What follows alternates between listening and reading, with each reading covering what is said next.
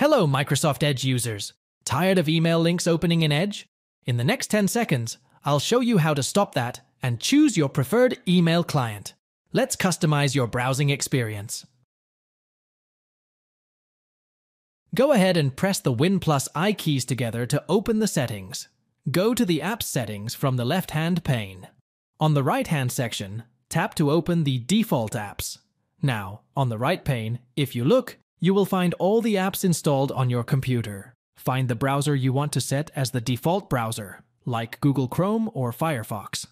Tap to open that browser settings. In there you shall find the Make Google Chrome your default browser.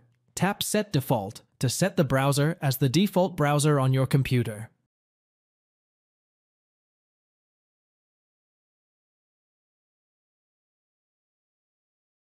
To modify this link policy, you have to open a Run box first.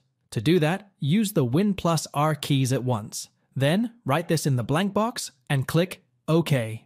gpmc.msc. There, on the left pane of the Group Policy Management Editor page, you have to navigate to this location. User Configuration Administrative Templates Microsoft Office 2016 Links. Find the Choose Which Browser Opens Web Links in there and double-tap that. Now, choose the enabled mode. Set the browser to System Default Browser from the drop-down. Don't forget to apply this policy. So, tap Apply and OK consecutively. Thanks for watching. If it helps, make sure to hit like and subscribe.